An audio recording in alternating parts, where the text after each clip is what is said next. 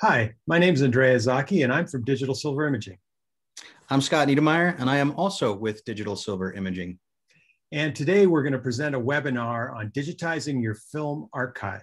We presented this webinar about a week ago for the Colorado Photographic Arts Center, and it went so well that we decided to make a little bit more of a streamlined version so you could watch it in hopefully about 25 minutes as opposed to the 2 hours with all the question and answers we had. So why don't you take it away, Scott? So you guys should be seeing my screen. It's going to be very similar to the last presentation for anybody that watched that. And we gave this really great presentation on the importance of archiving your collection, of taking that linear film and getting it to digital. And it was about the value of that. And so we're going to touch on that a little bit, but more of what we want to cover today is the differences between those systems that are available to you to purchase from your local camera store versus our system and what we're doing that makes us very, very special at Digital Silver Imaging. So let's start with the first one here, digitize your film archive. This is just a breakdown of what we're going to cover. Capture scanning methods and choices, similar to the last one. Best practices, file format choices, and that's something I really want to hit on. Storage and archive considerations, as well as the cost. And that's a really big one. What is the cost difference between all of these kind of formats and systems? Click on the screen, go to the next one. You guys still seeing that? You still seeing that, Andrea? Yeah, looks good. Okay, awesome. 3 questions to ask yourself. And this is something that is kind of as you're thinking about your film archive and the box of film that you have sitting on the shelf and it's hanging out there and you're like, okay, what am I going to do, with that? The 3 questions that I want you to continually ask yourself as you're looking at it is, why am I not digitizing my film and prints? Why am I not taking that material that's essentially not doing anything for me sitting on a shelf and doing something with it to make it a productive material, to make it have value? And we'll go over that. So first question, why am I not digitizing my film and my prints? Number 2, what are my best choices from converting analog to digital? Like, what's going to be best for me and for my end goal, for my outcome? So I'm going to hit on some of those choices. And again, everybody's going to have a different answer to that question. I want you asking yourselves that question. And then number 3, how will my archive be used? Where is it going to live? Who's my audience? Is it something that's for sale? Is it something that is simply for my family to share, amongst ourselves because it's important, family history, it's important family archives. So those are the 3 questions I really want you to hit on. The importance of digitizing your archive. Number 1, monetary value. When we think about, does my film have value? Absolutely, your film has value. This is myself working with Elliot Irwit in New York City on his film archive. And Elliot is an incredibly successful commercial photographer. He's one of the original Magnum photographers in the world in New York City. For those of us in the photo realm, an incredibly talented and inspirational man to look at his work and learn from. And, he is a business person. He creates images to sell. And so we worked on this project with Elliot of taking all of his old film archive or the key selects from his film archive and putting it in digital format so that it can continue to be used, that can be made into books, so that, it can continue to be made into prints. Elliot's not hanging out in his darkroom anymore. He does still have a printer, but, now what? As his family moves forward with his legacy and his heritage, now what do they do to continue to have value to those prints? I know that in our previous webinar, we had somebody write in the chat, well, I'm not Elliot Irwit, but I just wanted to mention too here, Scott, is that we've had customers like, we have a customer, Barry Schneier, who photographed Bruce Springsteen at kind of his breakout concert. There was a really high-powered rock and roll journalist at that concert, and he wrote of that concert, I've seen the future of rock and roll, and it is Bruce Springsteen. But basically, this photographer, Barry, has kind of made a second career out of just those images. But again, you don't have to be famous or photograph a celebrity. I mean, if you're an equine photographer, or if you have great photographs of landscapes, or maybe historical photographs, all those have a lot of value. I mean, it's just because your work is something that you created years ago when you still shot film, or maybe you are a photographer who still shoots film, it has to have value in some way. And think about, the other thing to mention is NFT art, and how NFT art is exploding on the scene right now. I just had a friend of mine sell his second piece via NFT art. And I mean, that's amazing. That's really cool. And all of a sudden there's a new format out there, a new platform for, creators and photographers to be able to sell material. And so that realistically, NFT is a what? Non-fungible token. Fungible token. It's all that Bitcoin. It's blockchain world. I've been doing research on it and trying to teach myself. It's a bit confusing. I'm old school. Another webinar. That's a whole nother webinar. Yeah, blockchain. And what do you do? But the point is that if your work is just sitting in a box on the shelf, that's it. It has no value. The moment that you take that work off the shelf and you go, you know what, let's do something with this, it has value. Which brings me to my next slide, the utility of it, the utility of taking that film and getting it into a format that can be used for reinvigorating your career, like our friend Barry, selling those images of the Bruce Springsteen concert that he took years ago, hanging out, didn't think anything of it. And all of a sudden his kids were like, yo, Dad, this is amazing. This is important stuff. The world needs to see this. And now all of a sudden he has a whole nother career going off of just that work. I mean, who knows how many of us out there have the next great thing sitting on our shelves? Like, I don't know, right? Could be you, could be me. That would be amazing. And I also think that utility, Scott, kind of points to the fact that anymore, if you have negatives, the chances of somebody taking those negatives and bringing them into a darkroom and printing them are pretty slim. So if the work isn't digitized, then the chances of it just getting lost or not ever getting used again are minimal. Are you going to lose? That goes the whole thing. Are you going to leave it for your family to take care of? I'm sure people in my family would be like, oh, Dad's old crap. Yeah. Right. And then what? Chuck it. Yeah, get it moved on. The important thing is to take that and turn it into something, to give it life, right? And that's the whole point to utility. And not everything is about this massive, is not an Elliot Erwitt or a Barry Schneier. Sometimes it's about the legacy. And on the last webinar I touched on this. What you're seeing here is these are journals. My grandmother was a school teacher in Montana. She was born in a cabin, and my great grandmother, even older than that, was born in a cabin in the mountains at the turn of the century. And she was a school teacher, and she just journaled incessantly. She had journals of her whole life. And she passed several years ago, and I learned about these journals. My mom mentioned it to me. My uncle in California had them. And so I contacted my uncle, and I was just like, yo, Uncle Milt, I would love to take those journals and digitize them. I would love to take this family history and legacy and put it in a format so it can be shared with all of us. It's not just the keeper of the journals, but something I archived them on the same system that we use for our film, and created PDFs and then emailed them to everybody in the family so that everybody could have a chance to read Grandma's journals. The image that you're looking at is actually my grandfather, and my mom has been, the one in our family working diligently to take all of this old family film and these, just boxes and boxes of prints and negatives and photo albums and get them into a digital format for just that purpose, that it can be shared. So, that's the kind of the third thing is you have the monetary value, and then you have the legacy. You have the ability to take your family's history or something that's important to you and putting it in a shareable format. And so that goes into the kind of the breakdown of, the reasons why you would want to digitize your archive. I also think too, Scott, that you showed a journal there. And, one of the real beauties of our system is it digitizes both negatives, positive transparencies, prints, and flat artwork very easily and at very high resolutions.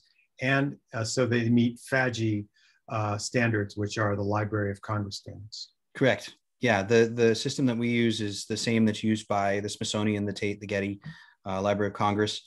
And it can do everything. I mean, we can do transmissive material, which is slides, chromes, negs, all the way up to, and flat art, all the way up to 20 by 24.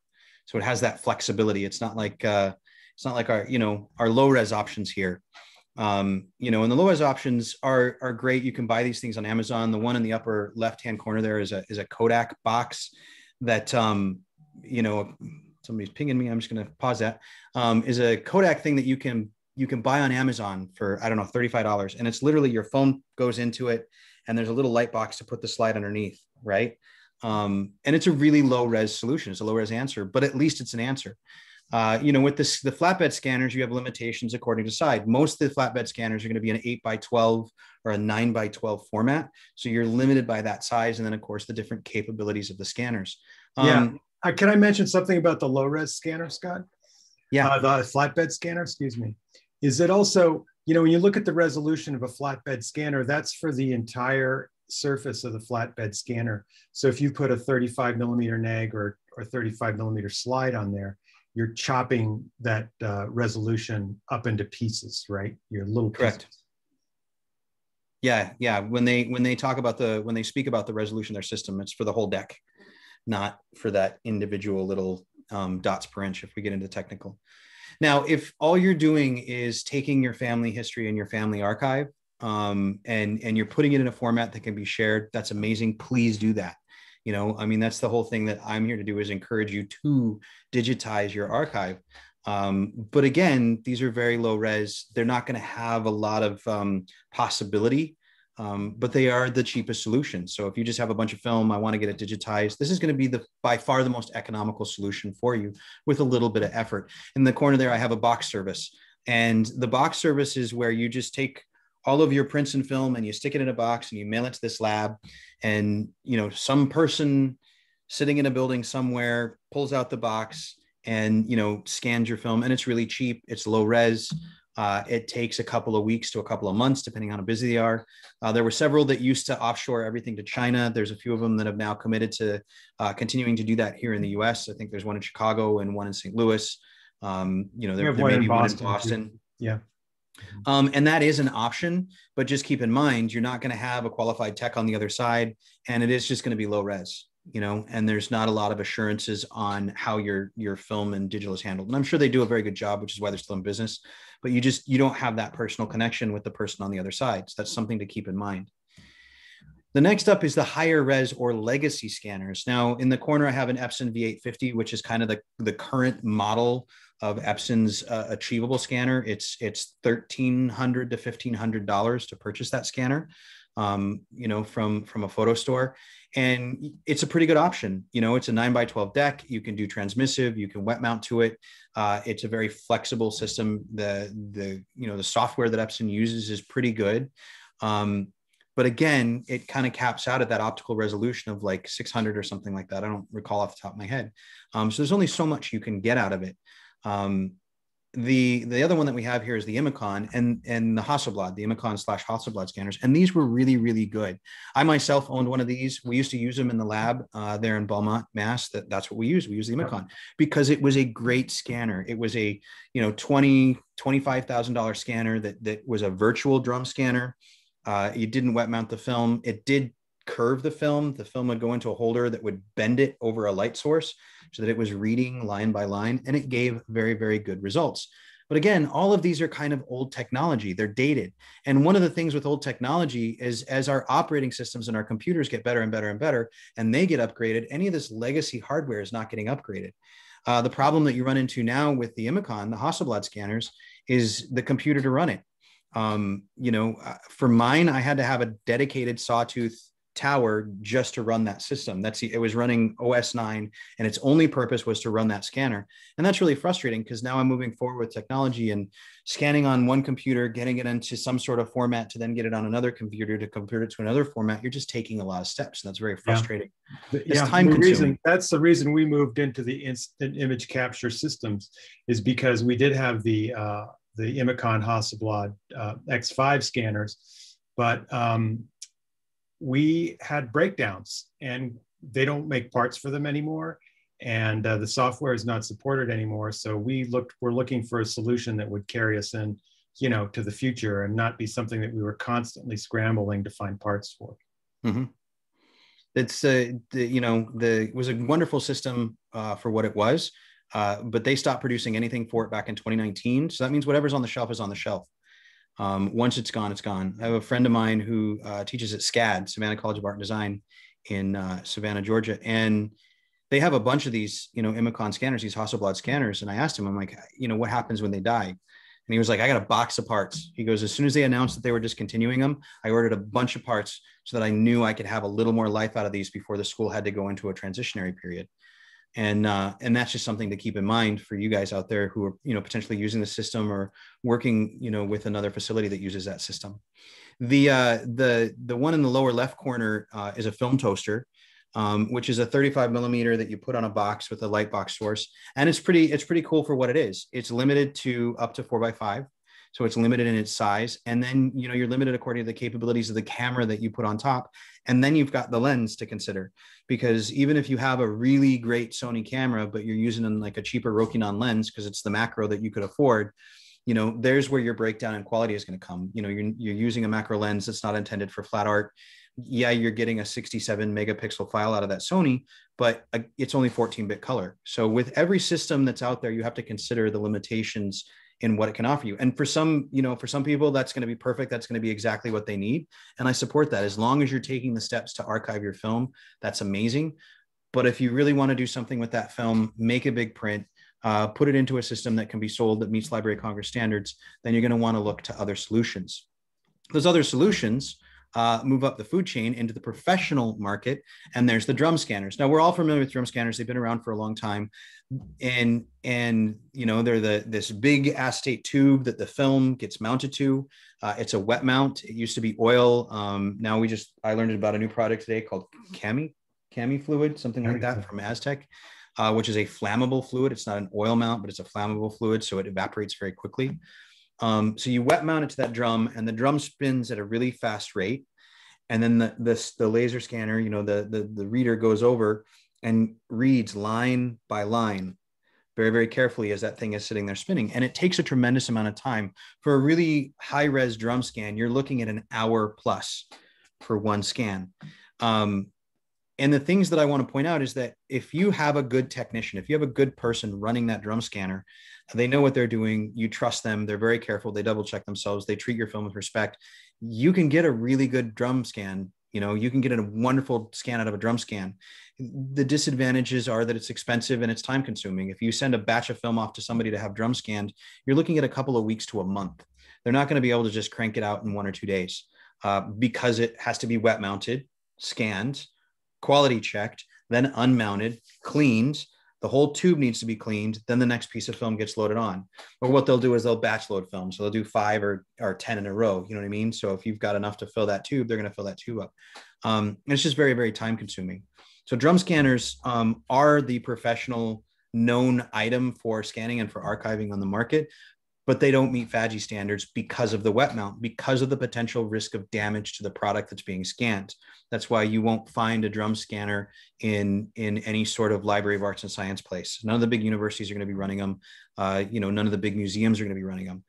And, some people are like, oh, well, that's amazing for, film that was shot by Irving Penn or throwing somebody out there who's famous and everybody should know right away, something that was, photographed, or this material that was created by this really famous person. I'm not a famous person, but that doesn't matter. Your film still has value, whether it has value to you, whether it's like the whole Bruce Springsteen images that, the guy didn't even think, that they had value until somebody said, hey, you know what, this is really important.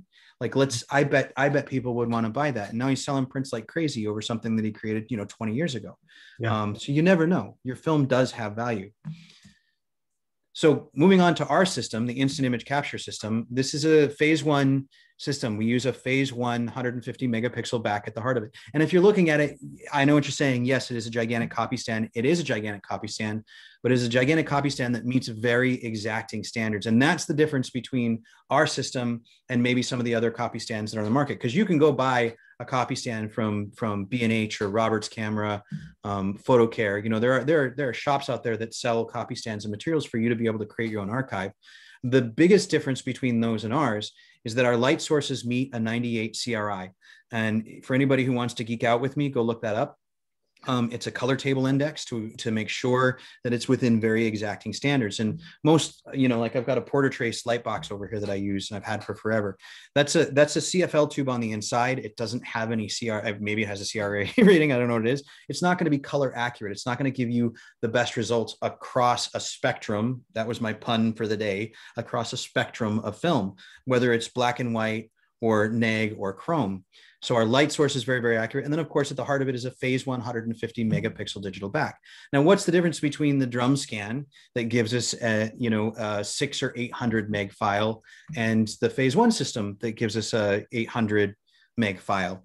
The drum scan takes an hour to get that file. It's wet mounted. If it doesn't work or you make a mistake, everything has to be cleaned and then redone. And now you're looking at 2 hours, 3 hours. The tech behind the machine makes all the difference in the world, and it's expensive.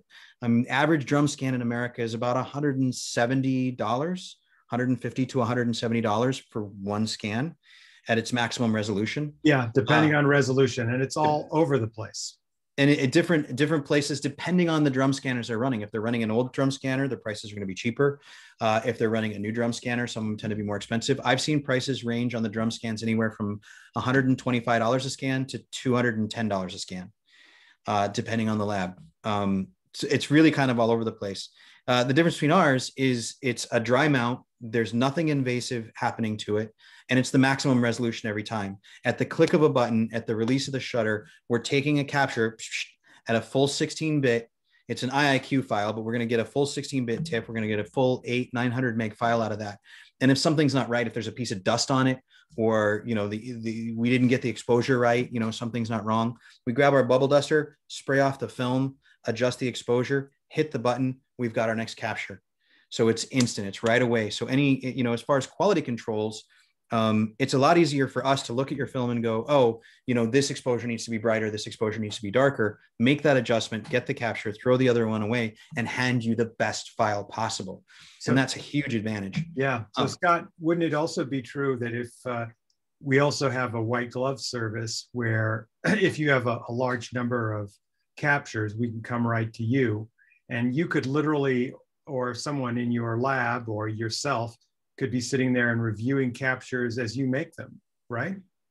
That was what we did with Elliot's archive when we were doing Elliot Ert's archive. I networked the computers together. So I networked my computer to Mio Nakamura, who is Elliot's studio manager and right-hand man.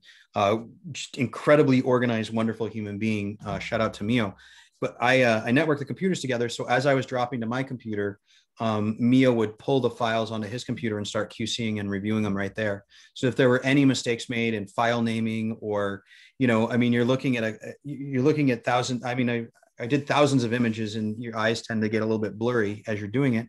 And instead of scanning number 35A, I scan number 36. Right? You guys all know on the film, sometimes it's a little, is it this one or is it this one? Let's go with that one. No, never mind. It was this one. Mio could catch me on that right away. And we just went back and fixed it, you know, and the problem was solved right away. And that's the advantage, that instant capture system and that white glove service. I'm going to hit on the van later. Just wait. I'm going to tell you about the van. It's going to be amazing. So there's just, I also want to say that focus is, you know, comparing this to some of the systems that mount to a DSLR, the way that the laser focusing and the depth of field that we get by using a specially designed flat field lens are really huge advantages. Oh, gigantic. The biggest problem I think people make is that when if you're using a 35 SLR on your copy stand, is they're not making sure that the camera, right, your film plane is parallel to your digital film plane, right? So you've got your arc here and you've got the film plane itself on the sensor of the camera. And if it's off a little bit in one direction or the other, that's going to throw the focus of the image off. It's going to make it soft as it goes down. It's not going to give you the best quality.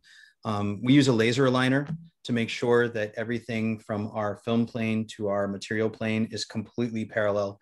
And the lenses that we use are designed specifically for flat work. And what that means is that they're sharp edge to edge. So the entire image circle is crisp.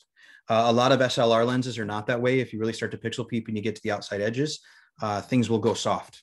You know, so if you're zoomed all the way in on an image, like say you're photographing an 8x10, you had an 8x10 chrome or an 8x10 image that you're creating a repro on, a dupe, you know, when you fill that frame on a 35 or another system, you're actually going to get soft on your outside edges, and that's not going to give you the best quality possible.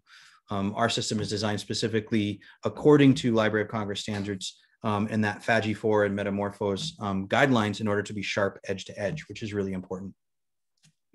The other thing is, you know, I'm just going to touch on cost. You know, we were talking about the drum scans. We were speaking about the drum scans and how they range in price, you know, from $125 to $210, depending on the you know, the location that's scanning them and the tech that's running it and the resolution.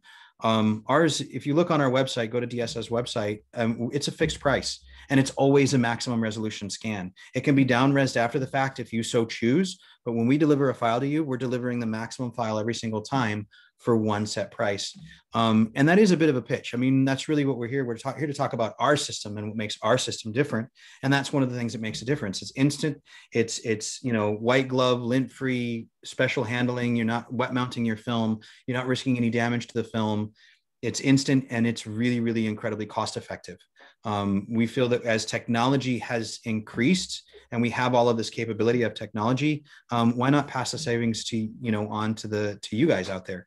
I think any of the labs that are continuing to try and charge drum scanning prices while using a copy stand system, that's just not fair to the customer. That's not fair to the people out there. Technology moves forward for a reason. Netflix is getting cheaper and cheaper every year. I mean, come on. I've got my Amazon. I can watch my movie. It's not like it used to be where you had to pay for the really expensive cable service. No, now it's $15 a month, right? And it's the same thing with our cameras and our technology. As it gets better, we're more capable with our timeline, how fast and the quality that we can output. We might as well pass that savings on to you. Everybody wins.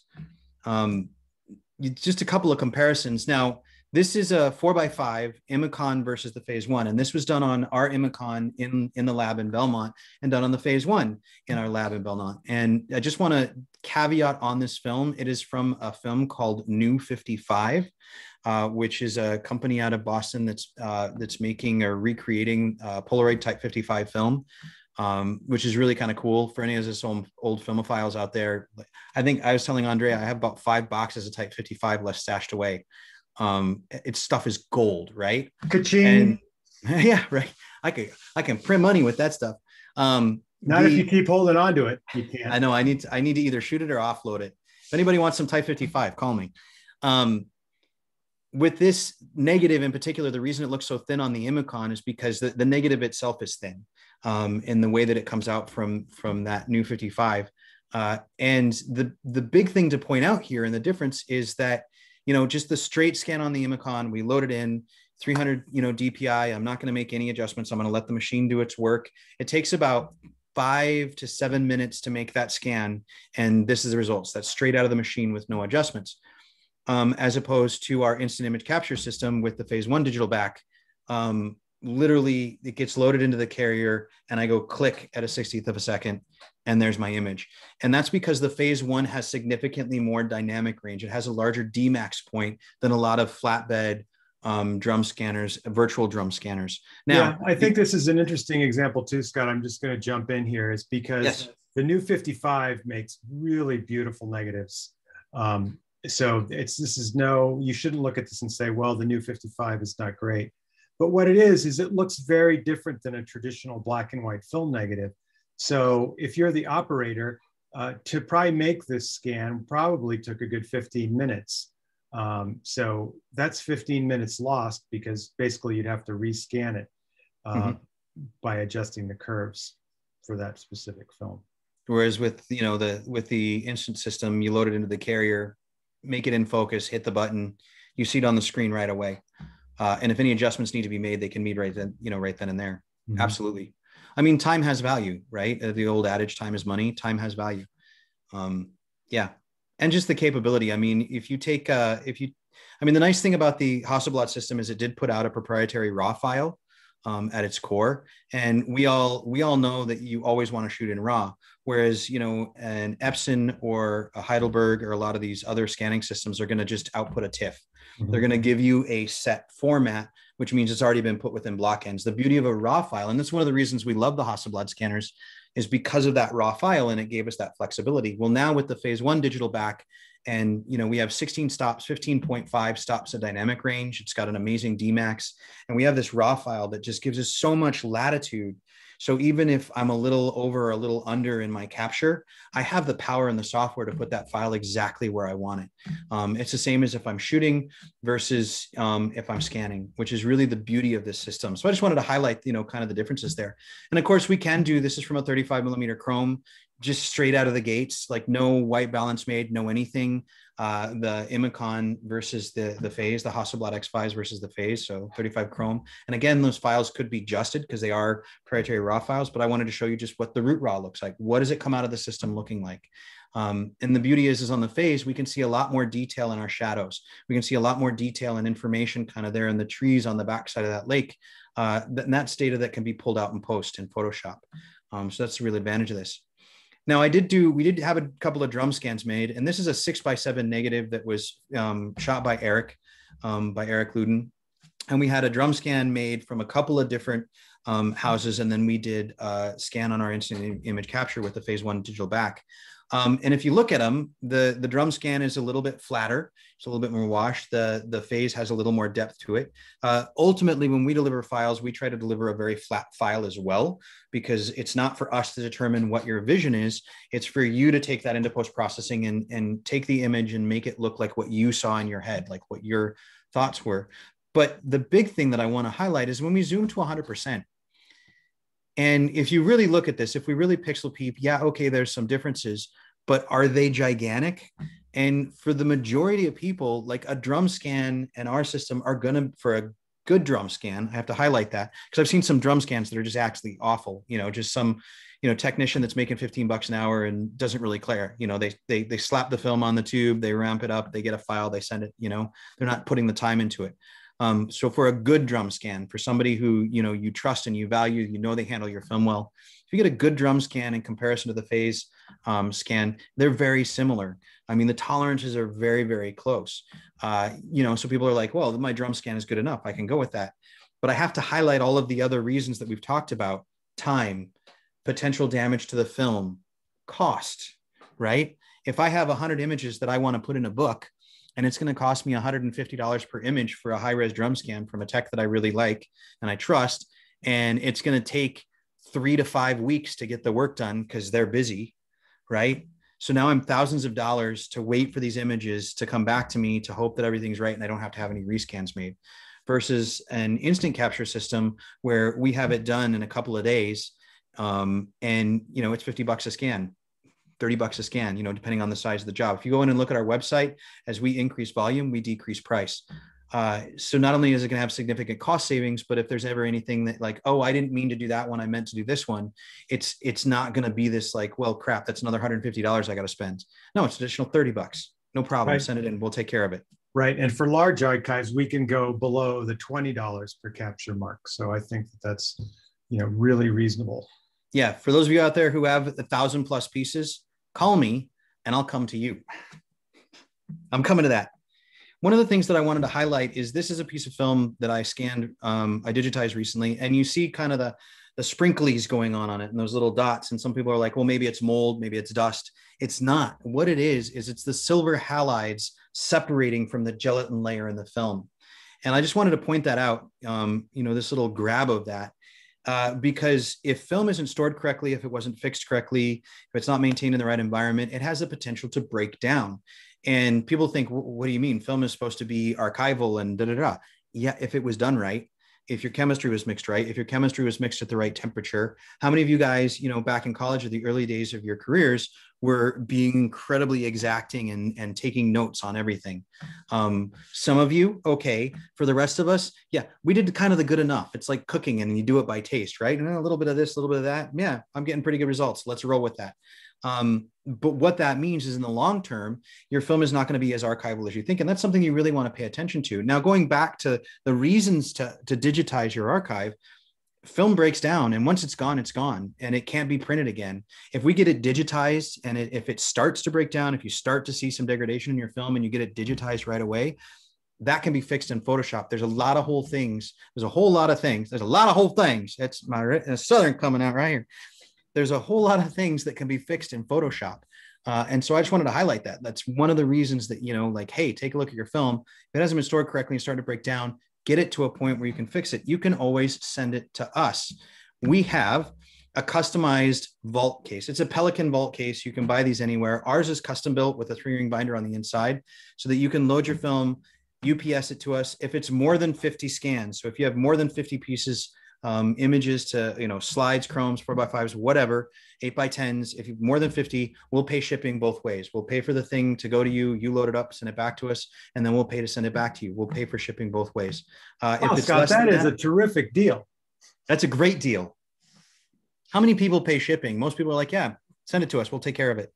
And the next thing you know, I just shipped some stuff to a friend in Canada, and it ended up costing me $270 by the time I paid for insurance and the checks and the I mean, it was incredibly expensive, the cost of that shipping. So that, we'll absorb that cost because, we believe in what we're doing. We believe in passing those savings along to the customer because of the advantages to our system. Now, for those of you out there that have larger collections, we are in the process of just wrapping up our van. This is our Dodge ProMaster customized digital mobilization station. Say that 3 times fast. So what we've done is we purchased a Dodge Sprinter van. It's a ProMaster, and had a really talented ship's carpenter build out the inside for a portable lab. So we're going to have the archive system on the inside. That's the Atom Phase 1 instant capture system. We'll have a printer in there, Canon Pro 1000, to be able to crank out some prints. People want to see proofs right away, or 100% zooms, and everything's built with quality control, air control, heat, air conditioning, ionizer on the inside, anti-static mats, because dust is my enemy. And I'll be able to take this to wherever. If somebody has a large collection that's important and they don't want to package it up and send it to our Belmont lab, let me know. We work it out. I hop in the van, I drive to you. You can walk the film right out to the van, and I do it right then and there. If you prefer to keep the material inside, so in the studio or the gallery, we have it set up to where I can pull the hardware out of the van and bring it inside. That's what we call our white glove service. So if somebody has bigger collections out there, we can definitely do this for you. I'm going to be taking this thing on tour. So Chicago, St. Louis, Denver, LA, come on guys, get me some film to scan. I'd love to do it for you. Reach out to me. Some things to consider once you have your film archived, and I'm trying to move us forward here, because I can talk about the van all day. I'm really excited about it. It's going to be cool. Is what do you do with fun building the van out too? Oh, it's we've gotten creative. We have all our meetings on, what should go where and how's it going to look. And, it's not a camper van. It is a work van. We just have to keep that in mind. I'm not going to be able to live in the thing, but, I can drive around and digitize your film. It's going to be awesome. So now that you have your film digitized, you send us, you get the the Pelican vault case, and you send us your film. We digitize it for you. Some considerations that I want you guys to think about is how you're storing that film. Now, there is the traditional, I just have a hard drive. I've got dozens of these things laying around. My LaCie hard drives, the new kind of go-tos for Digitex are these Samsung T5s and T7s SSDs. I have 160 hard drives on the shelf behind me. I think of my archive that I, as a commercial photographer, stuff that I've shot over the years. Everything went onto a RAID, and the second set of hard drives, RAID 0, went to a friend's house. So I, lots of expense in hard drives and storage, and, worrying about when those hard drives are going to fail. If you just got a couple of things, have a couple of hard drives, 2 locations, 3 locations is good. If you've got a larger collection and you're really starting to digitize all of that material, you might want to consider a RAID. And there are several RAIDs out there. A little research, a little Googling can help answer a lot of those questions. The 2 that I highlighted here were RAID 0 and RAID 5, which tend to be the most common. And a RAID 0 is just mirrored, right? It's a hard drive and a hard drive. I write it to this hard drive, it writes to this hard drive. If I erase it over here, it erases it over here. Everything is mirrored.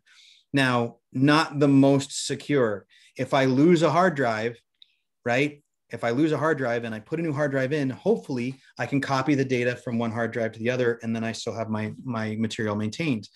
RAID 5 tends to be safer, and then it's multiple hard drives. So 4 hard drives with striping. And what that means is it writes data across all 4 hard drives, data. So if you lose a hard drive, you throw a blank drive in, the other 3 drives go, oh, wait, these are the blocks that need to be there, because it's just technology. It's ones and zeros, right? So it's going to be more secure. So if you're working on your home system, you've got a big, gigantic collection of grandma's photos that you're archiving, like my mom is doing, a RAID, is a very good solution. For everything always else, in one location though, right? it's still always in one location, and that's the problem. There are cloud services, and I've used cloud services for a couple of years now. I've used a couple of different ones that I've tried. Some of them are great, and some of them are less great. There's loads of choices out there. We are friends with the guys at Drawbridge Digital. So check them out, drawbridgedigital.com. And what they do is they offer both a hardware and a cloud service option, meaning they'll build out a RAID, put it into your studio, and then link it up to an offshore site. And it's the speed of it is incredible. It's almost real time. It's, you know, it's not as slow as when you click upload and then you come back a day later and it's still sitting there like dropping files. You know, we're not the old dial-ups. Technology is there to be very, very fast. And the importance about having an offsite location or storage of your files is if you lose that hard drive, if some disaster happens, if a flood happens or a tornado or the world goes into pandemic meltdown and all your hard drives decide to die, at least you have that data stored elsewhere. And that's the important thing. Is with digital, it's incredibly scary because it's just ones and zeros, right? It's just data. We're taking this analog physical thing and we're turning it to ones and zeros. Ones and zeros has a lot of utility, right? Going back to that utility slide, we can do a lot with it, but you do need to be diligent about your backup and have a strategy or have a solution in place. And again, any questions that you guys have for those of my people that are out there watching this, like call me, email me, reach out to me. I'm really happy to help you answer those questions and come up with a plan for not only digitizing your film, but also creating an archive or a storage solution. Some best practices, some things that I want you to keep in mind. Know the native resolution of your scanner. If you know, you're like, you know what, my Epson is good enough, my Canon is good enough, like this is what I want, because I'm only archiving my family, you know, history. Totally cool. I don't need to use digital silver imaging service. That's totally cool. I get that. I understand.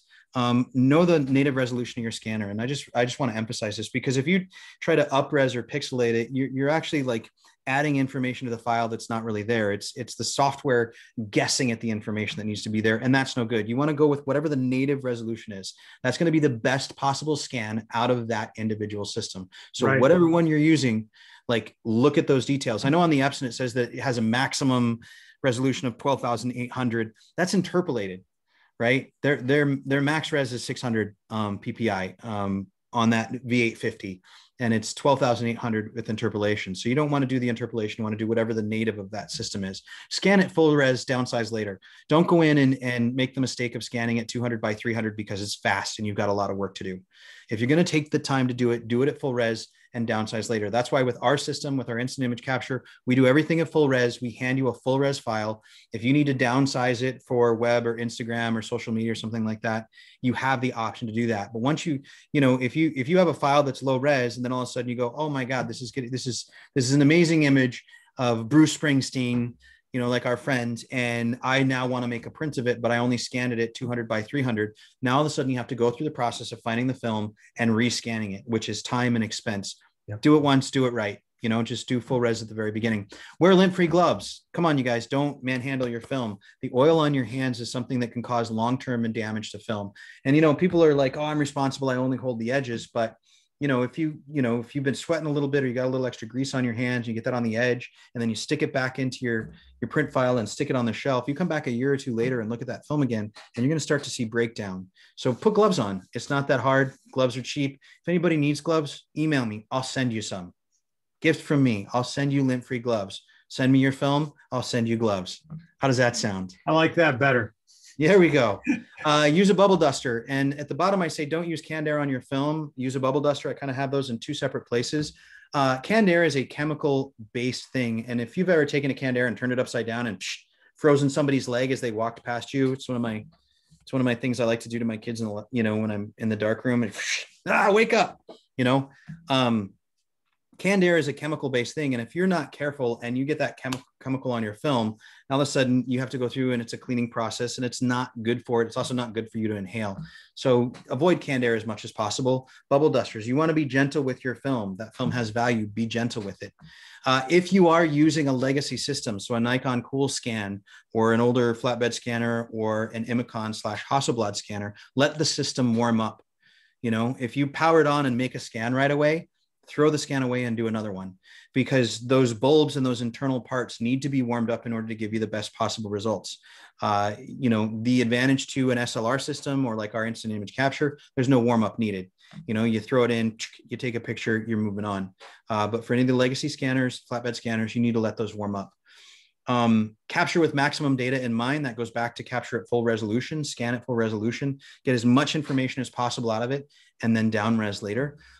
Adjust in post for prints. An image is not done. An image is not completed until it's printed. And yes, we work for Digital Silver Imaging. Our ultimate goal and pleasure in life is to make prints of your work. Please check out our website. Please look at what we do with our unique digital silver imaging process. But I am a firm believer. I'm an educator. I've taught at Parsons School of Design. I'm now teaching College of Southern Nevada. An image isn't done until it's printed. I tell my students this. I tell my children this. I teach at a summer camp in Connecticut. It doesn't matter how many pictures you take until you make a print and you live with it. It's something that you're proud of. This is my daughter, by the way. It's something that you're proud of and you want to hang on the wall and share with the world. That, that's a completed image. Then that's become something. That's something that has value and is important. So, make prints, make adjustments for prints and post. Don't try and do it in the scanner. Get a maximum res scan, get it into post-processing, Lightroom, Capture One, Photoshop, and make your adjustments, and then make a print. If you make it on your own home printer or you send it to us, we have the pleasure of doing your prints for you. Right. Also, calibrate your monitor. I want to make a point that if you don't scan flat, and if you're trying to scan for an output or to show on screen, then you're probably clipping some data out of that image one way or the other. Absolutely. Get as much as you can in there. Mm-hmm. And if it's more than we need when we go to print, don't worry. Our man Christopher will take a very good job of it. He takes very good care of it. The master printer, and really, really does wonderful work. Guaranteed to be the best. Calibrate your monitor. This is really important. If you're working on any kind of monitor, whether it's your laptop or an external monitor, calibration is necessary, because if it looks awful on your monitor and you're making adjustments in post, and then you send the file to your printer or you send it to us to be printed, and you get a print back that looks awful, that's something that is a real challenge. You need to have a calibrated monitor. If you don't know how to calibrate your monitor, a little Google on that. There are calibrators. I personally use the i1 Pro from X5. Yeah. The Spider is also very good. There are a few other ones out there that are less awesome. Those are kind of the two main ones on the market. I use the i1 just because they've given me the most consistent results over the longest period of time. Like, I've been using it for a very, very long time. I calibrate all my monitors. I even calibrate my iPhone, by the way, because when I'm looking at things, I want to know what I'm looking at. And you can do that. So make sure your monitor is calibrated. Don't up-res your files. That goes to scanning at your maximum. You don't want to up-res, via your scanner. You don't want to up-res after the fact. Get as much information as you can from the scan, and that should be good enough for making prints. And of course, don't use canned air. Don't use canned air. Some frequently asked questions, and these are questions that are directed to us at the lab and with our scanning service. So these questions are really based on questions that we've gotten from customers in the past. Should I cut my nags and unmount my slides? Well, that depends. If your nags are in full strips still, if they're in the full 36 or 12 or 24 frames, if you put them in a print file, which is 5 to 7 frames, depending on the print file that you're using, that's fine. Leave it like that. If your slides are mounted, we don't need you to unmount your slides unless you want to see the film cogs. A lot of times the slide, you shoot a 35 millimeter chrome, and then when it gets mounted into the carrier, either the cardboard or the plastic, you're actually, it's cropping the image just a little bit. If you want the full image, you want to see those cogs on either side of the film, then yes, it's going to need to be unmounted. We can do that, when you send it to us and say, oh, I want to see the full film. There'll be a handling cost for us to do it, to pull each one out of the slide carrier and then put it in another slide carrier, or back in, depending on the slide. So really, that's a question up front. No, you don't need to unmount your slides. If you're just looking to get exactly what you're seeing in the slide, our carrier is specially designed. It goes right in and it slides back and forth. You've seen that on some of our other videos, and we just, we take a capture of it. If the nags, the only reason you need to cut them is if they're in the full rolls, and we need them down to between 5 and 7 images on a strip. Can I wet mount on my flatbed scanner? Yes, you can. The Epson V850, you can wet mount either with oil or with this cami fluid. The disadvantages is it's messy. And if you're not a very careful / diligent person, what's going to end up happening is you're going to put too much oil or too much fluid on, and then you put the film down, and when you close the lid, it squishes everything and it comes up, it gets all over your glass and it makes a huge mess. You got to stop what you're doing, pull everything apart, clean everything, let it all dry, and then try again. It's a very labor intensive process.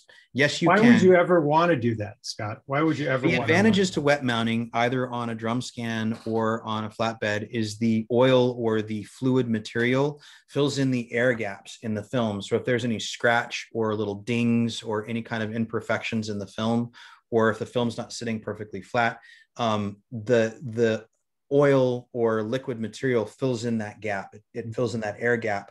It doesn't give you a higher resolution scan. It doesn't up-res your scan at all.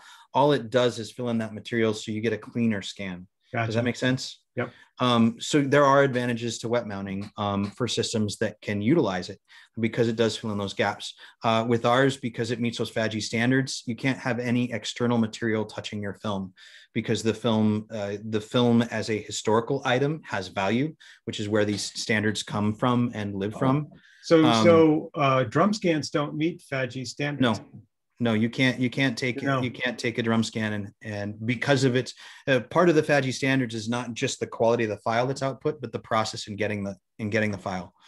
And that's the whole thing with our system, is that it meets that QC, that quality control of not only giving you the maximum resolution file and the best scan possible, but also the least potential for damage.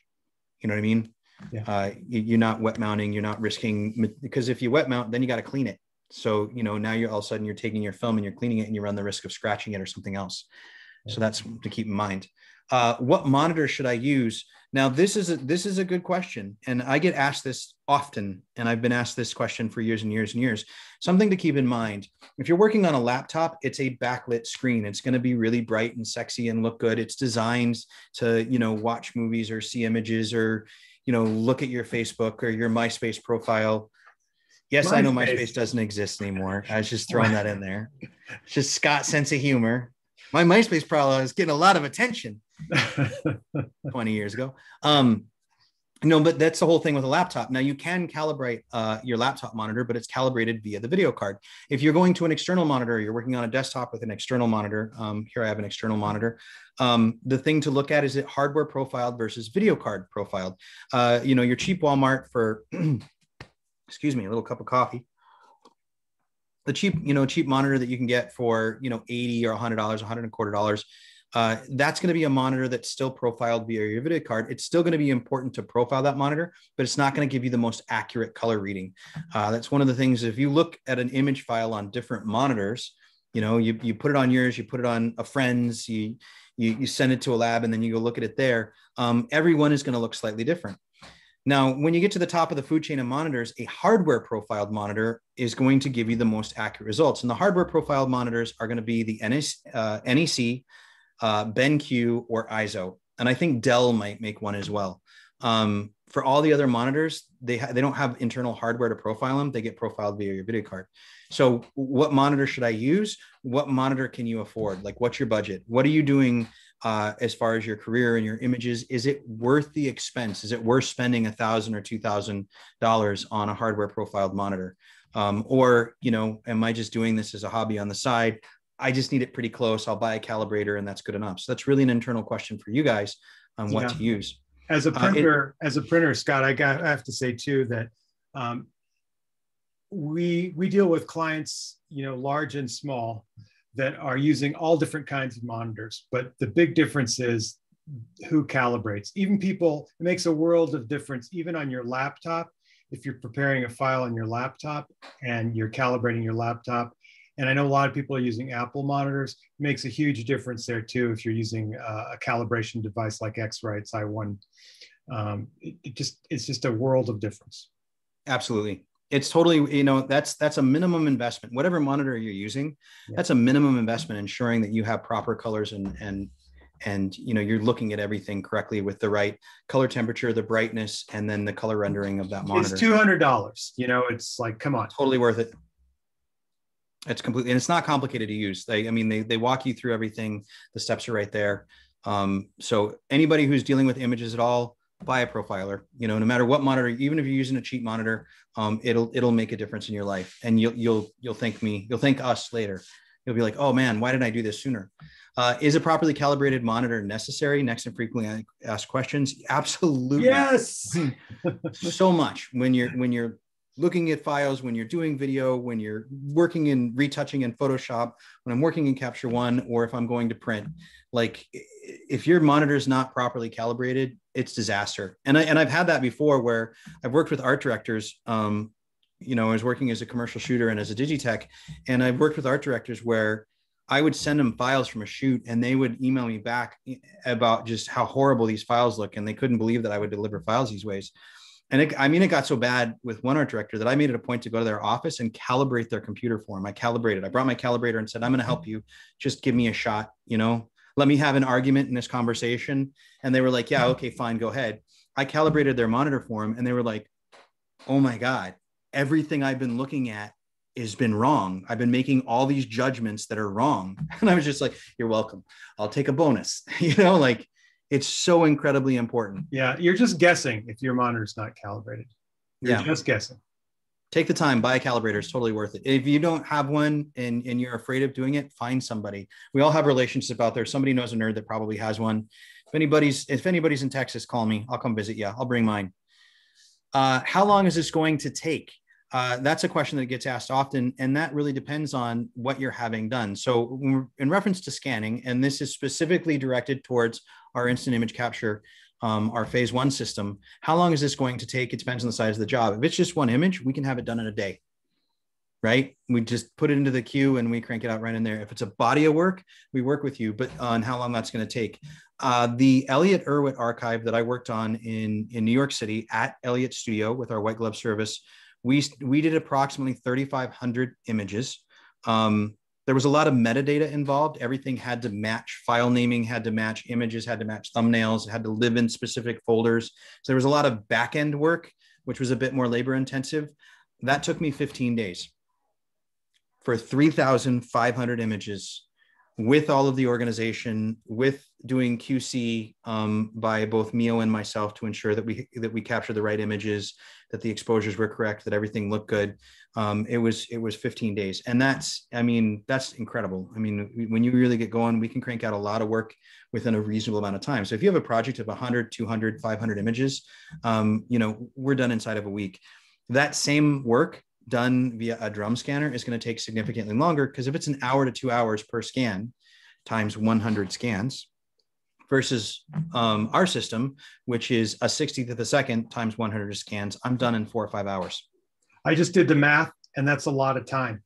That's a lot of time. So it's worth considering with your project. Time has value. How long is this going to take? Give us a call. We'll let you know. If it's a couple, sub 100, 200 images, we'll have it done in a day. Depending on how busy we are, but for the most part, like that can just be cranked out right away. How do you deliver files and in what format? And this is always a conversation with customers up front as they're bringing us our film. Like, well, what are you going to deliver? Are you going to give me JPEGs? No, I'm not going to give you JPEGs. If you ask for JPEGs, I'll give you JPEGs. Because this is a phase one digital back and it's a phase one capture, everything gets processed through Capture One Pro. I am a Capture One Pro expert. It's the software that I use on a daily basis. And I can process high-res TIFFs, PSDs, JPEG quick proofs. I mean, you tell me what you want, and that's the file that I deliver. If nothing is spoken about, we deliver full 16 res TIFFs. We give you the gigantic 16-bit file out of a phase one 151.3 megapixel digital back into a 16-bit TIFF. So it's going to be an 800 to 900 meg file that you can do whatever you want with. You have incredible amounts of potential and latitude. What if I want, Scott, what if I want that TIFF and I also want a smaller JPEG that I can use for, You bet, we can do that. It can be done. I mean, the beauty of Capture One is we can create multiple process recipes. So if you have a project that you're working on and you need small JPEGs to go straight into a layout right away, but your high-res TIFFs are going to be held on hand so that we can make big, beautiful digital silver imaging prints out of them, or materials for your gallery show.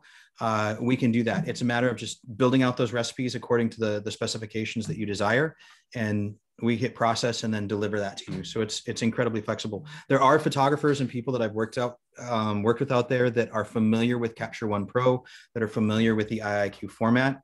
They've requested RAWs. I'm happy to hand over RAWs, because ultimately this is your work. All I'm doing is I'm being the medium in order to take that material and get it captured into a digital format. So if you're somebody who's familiar with Capture One, you work with the software, you're good at processing, and you want that latitude, you just have that conversation with us and we can make that happen.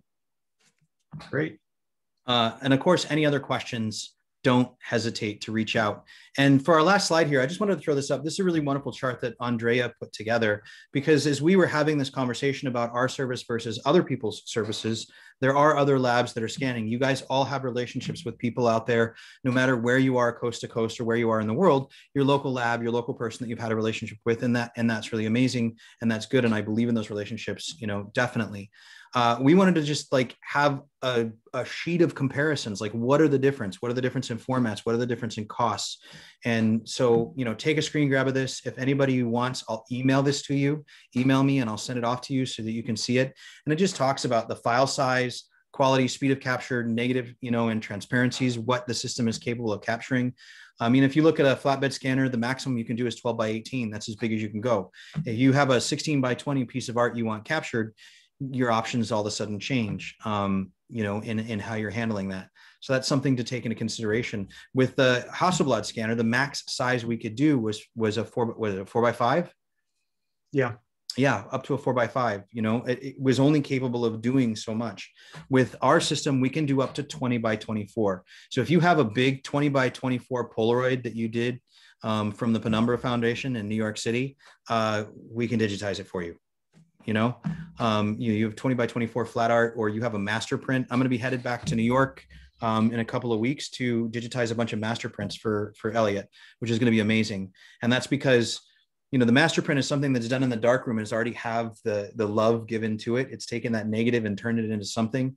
And, the team at Elliott Studio and Mio and Rick really loved what we did and what we delivered. And they said, hey, would you do master prints? Could we take and digitize some of these master prints to streamline that archivization workflow? And that's the beauty of it, is that we can do up to 20 by 24. So take a look at this as far as cost, resolution. It's a breakdown.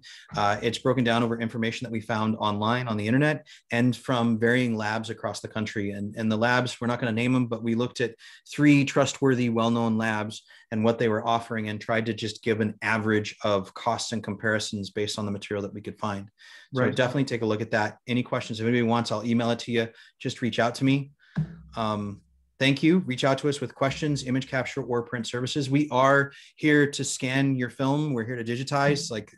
There's no shortage of that. This is all about me telling you, hey, we offer an amazing service. I'd love the opportunity to do it for you. And of course, print with us. If you've never printed with digital silver imaging, give us a try.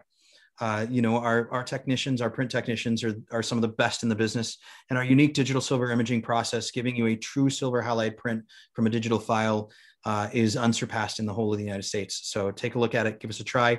My contact information is there on the bottom of the screen. That's my email, and that is my cell phone number. You call that 917 number, that's going right here to me. I will answer. I'll answer your questions, and I'm happy to talk to you about our service or about helping you take your archive and make a plan, get it put in a direction that you want in order to have that legacy stored digitally.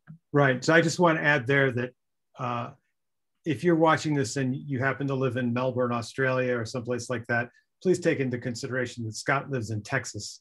So I have friends in Melbourne and Sydney. Peter Eastway, Christian Fletcher, and Tony Hewitt. What's up, boys? Yeah, there you go. Shout out, represent. Yeah.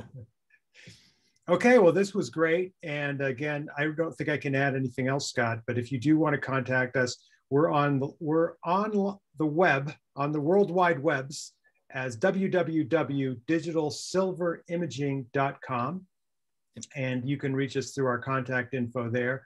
We also have a page on our website. It's under scanning, because unfortunately that is the term that everyone uses anymore, but we're really just doing digital capture anymore.